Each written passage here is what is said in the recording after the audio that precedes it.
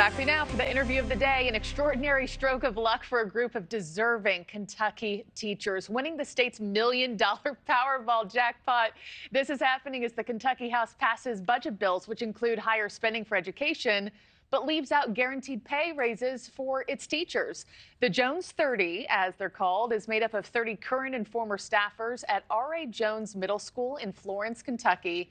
And this group has been pooling their money together, playing the lotto for the last 8 years. So joining us now to talk about their winnings, we have 5 or 6 members of the Jones 30, including the middle school's 7th and 8th grade vice principals, Sharon Reynolds, Dr. Jennifer Hickey. We're also joined by Heidi, Megan, Regina, Michael. Thank you all for joining this morning. Guys, congratulations. I mean, 8 years of playing and finally a stroke of good fortune. What does this feel like, this moment?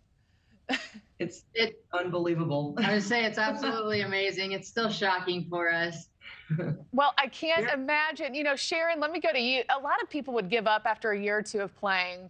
You know, you pull your money together, you don't win, you know, month after month or however frequent it is. What kept your group motivated to keep on playing the lottery all these years?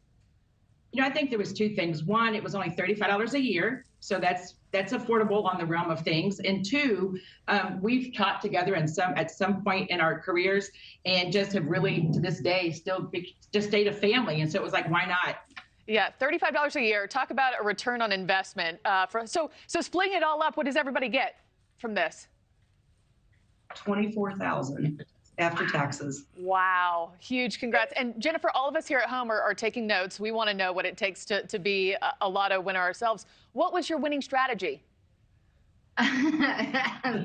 Consistency. I think that was key. I mean, we all put forth our money every time that we had to. And I think we had one back person that was our backbone that kind of hounded us if we didn't put our money in. Yeah. And it was, like I said, just consistency behind it. Same numbers. Same numbers. I was going to say, do you think that was also the key to success? And how were those numbers chosen for you?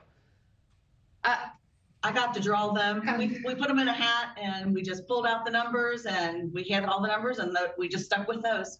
Oh my gosh. And also, correct me if I'm wrong, I hear that the math teacher who leads the group tucked that lotto ticket once, you know, they realized this was the winning ticket, tucked it away in a math book to keep it safe. Yes.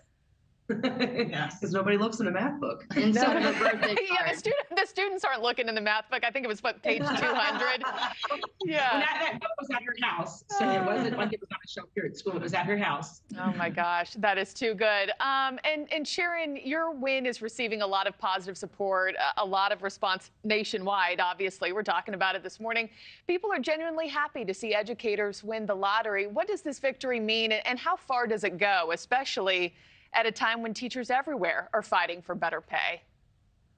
Well, you know, we love that a group of teachers won. We would have been happy if any group of teachers won, because it does bring exposure to teachers and educators, because, you know, they work hard, you know, for their what they do. And, you know, we just want people to say, hey, we want them to see us, see our students, and just know that educators deserve this. And we would love to give all educators $24,000. I wish we all could have won. Yeah, well, we know that you all deserve it. You are our country's heroes. There's no doubt about it.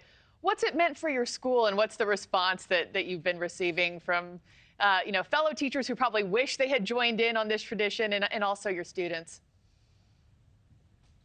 Just putting Jones out there is really cool. You know, we all met here at some point, you know, as far as past and present teachers, you know, us playing the lottery, and for Jones to get the exposure is just really cool. It's a great school and a great place for us all to become friends and lifelong friends. And it's a win for our students, don't you think? Yes. I mean, it is, because they see their school on national news and they're like, wow, people see us. People know who we are now, and it's amazing. Yeah, and they're proud to be part of that family. Okay, quick lightning round, everybody. What are you spending the winnings on?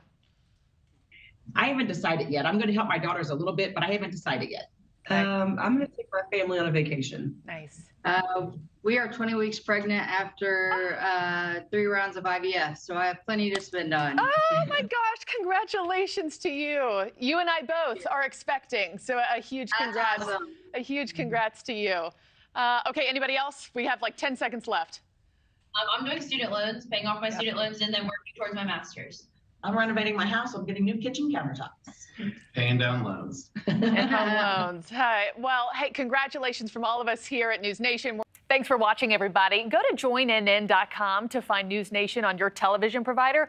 Also, don't forget to click that red subscribe button below to get more of NewsNation's fact-driven, unbiased coverage.